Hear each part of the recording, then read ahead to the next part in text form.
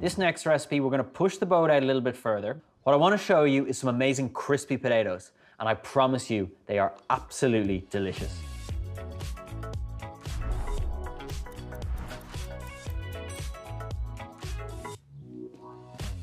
Preheat your oven to 110 degrees Celsius. Line a loaf tin with parchment paper and peel the potatoes. Now we need to thinly slice them on a mandolin, and I mean really thin. Like really thin.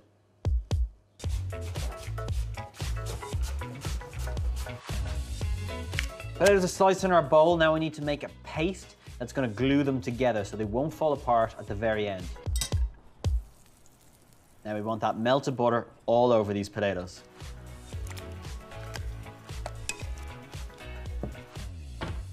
Coat the potatoes in corn flour, salt, then mix it together. Layer the potatoes neatly in the loaf tin. Trust me, these are like the best chips you've ever had. So I've placed a sheet of parchment on top, goes into the oven at 110 degrees for about 3 hours till it's soft. In case you didn't guess, they're not finished yet. I'm gonna get another loaf tin on top. I'm gonna weigh it down just using 2 tin cans, and they're gonna go into the fridge overnight. Turn out the loaf and remove the paper. Cut the potato into the shape of your choice. Then heat a pan over medium heat with oil. It needs to be approximately 180 degrees Celsius. Now our oil is ready. Be very careful when we do this. Just keep an eye on them. They're only going to take 3 or 4 minutes. We want them to be golden brown. A little bit of salt just to finish them on top. You can see they are really, really crispy. See, can you break one just here? And look at that. Lovely and fluffy on the inside. And, oh, they're so good. Crispy on the outside. And they are really, really decadent.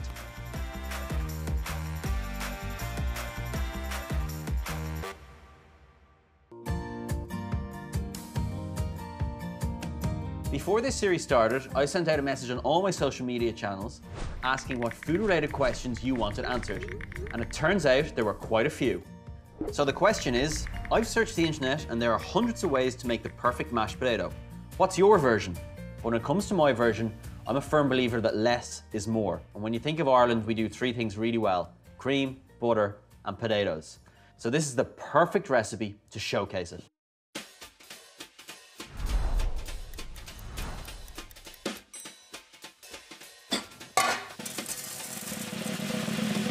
Now this is my trick to get rid of all the water in that potatoes. It's a heavy bed of salt. Always handy to give them a little tip with the knife so they don't explode in the oven. My second tip for these mashed potatoes is we're going to bake them, not boil them. That way we can take out the water, not add it. 200 degrees for 1 hour. Put the cream in a pot and place over medium heat.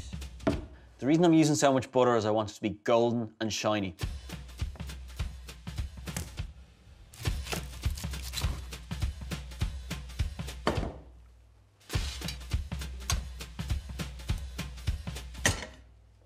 Place the pot over heat and begin to add the warm cream.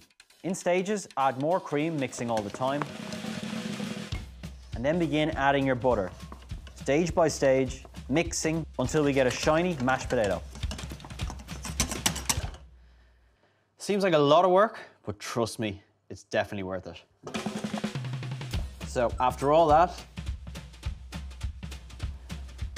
look at that shine. That is pure indulgence on a spoon. And that, for me, is how you make perfect mashed potato.